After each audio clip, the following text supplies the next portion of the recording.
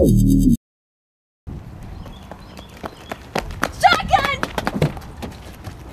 Mommy, why do I have to run in the back seat? Because, honey, you could die. Yeah, you're gonna die! I'm sorry. I'm not. How could I put this in terms that you could understand? Hi, I'm Whitney the Science Whiz, and I'm here to take you on a magical journey to the wonderful world of science. Ooh, goody! The reason we have airbags can be explained by the impulse momentum theorem. The impulse is the force times the change in time.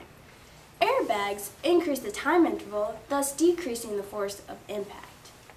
To show how this theorem can be applied, we're going to push Matt here on a skateboard into a force plate.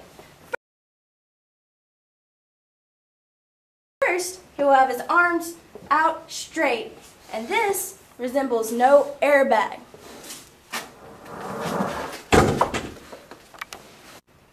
In the next trial, we will push Matt into the force plate again, but his arms will buckle, representing an airbag, increasing the time interval, like so. These trials will produce a graph much like this one, where the area under the graph is the impulse. How does that work? Hi, my name's Brenden and I'm the Math Man!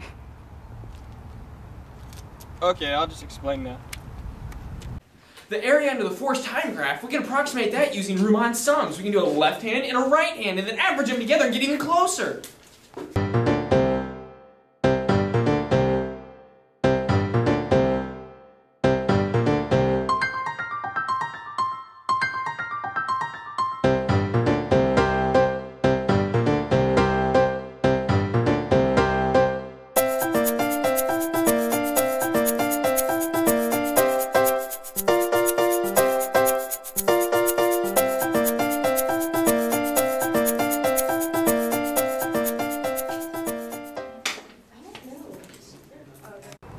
My brain hurts. And that's why. That's why. So, what do we do now?